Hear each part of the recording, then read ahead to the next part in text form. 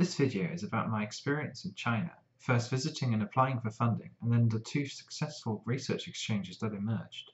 This is me, an early career researcher fresh out of a PhD at Sheffield, working in the field of biomaterials and 3D printing.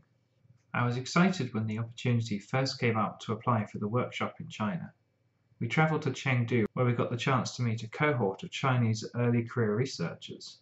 We then got the chance to apply for research funding. I applied for two of these and received both research exchanges.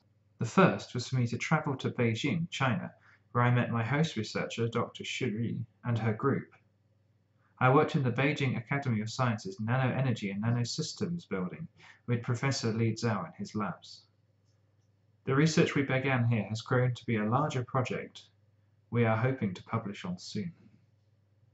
We then had the opportunity to receive a researcher from Chengdu, Wu Lipu, came to stay for a month here, and we combined the expertise from both of our labs to begin a completely new research activity. This whole experience has been amazing for me.